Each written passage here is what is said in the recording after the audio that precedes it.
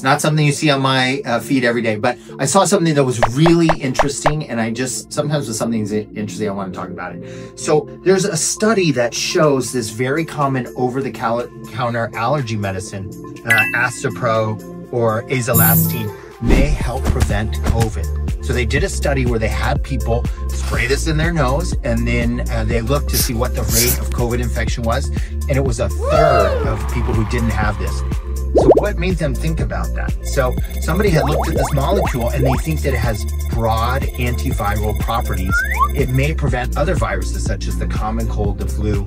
So it's just something interesting that I saw, but it made me think about off-label use. So what that is that's where a medicine is approved for one thing and we discover that it works for something else. That's called off-label use, off-label prescribing. And in dermatology, we do that all the time. So Minoxidil originally started as a blood pressure medicine.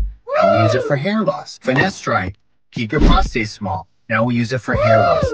The story behind Retin-A is that women mainly were using it for acne, and they came to their doctor and said, my wrinkles are better. And then probably the most interesting story of off-label use in dermatology is Botox. So originally Botox was approved for a twitchy eyelid. So I'm sure all of you have had that experience where your eyelid twitches a little bit when you're tired.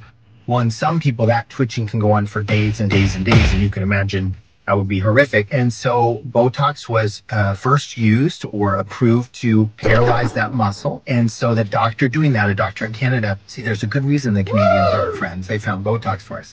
But a doctor in Canada injected for that, and people would come back and say, you know, I'm not twitching and I look 10 years younger.